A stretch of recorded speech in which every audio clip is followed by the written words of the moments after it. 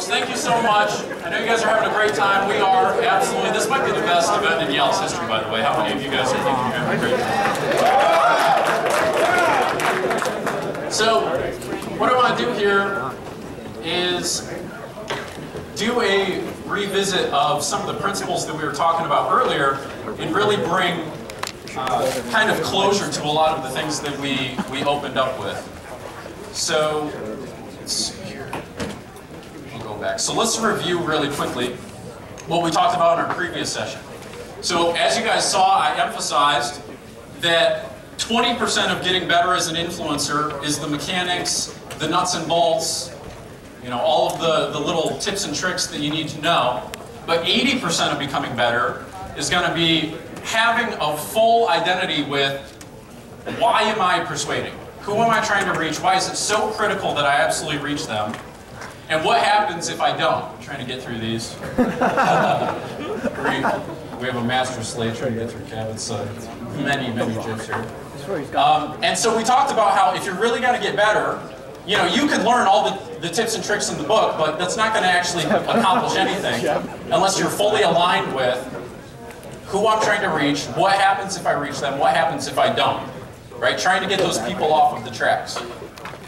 So what I want to do now is drill down a little bit into some of the principles that will show you guys how to tap into this immense power.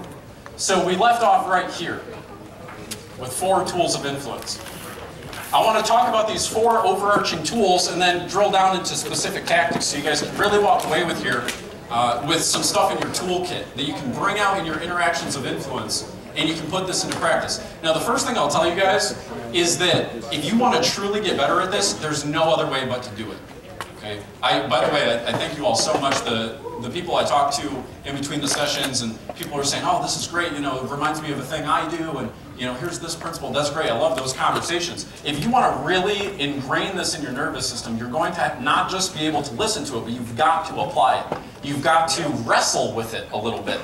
Okay? You've got to try it, go to bat, you know, strike out a couple times, but you're going to hit a home run, and then you'll go, oh man, that's that thing. I know that's where I connected. I was absolutely aligned with what their needs were, what would influence them, and I was out of my head, I was really in my heart with them in that moment. And I was fully aligned with why I was there. I knew what would happen if I didn't reach them, and because it was an absolute emotional must, I got through. I got through. And you guys have experienced this in the past too, but I hope you're realizing I'm trying to show you, I'm trying to give clarity, I'm trying to explain what you already do that works so you can do more of it, and what you do that doesn't work so you can recognize it, you can go, oh man, you know, I'm 3 paragraphs in on this Facebook comment, now I remember, I'm not supposed to do this, backspace, backspace, right? And you'll be able to really change who you are as an influencer. So what I want to do now is drill down into some of these tactics. If you guys remember, we talked about that action threshold, right? In a minute, somebody's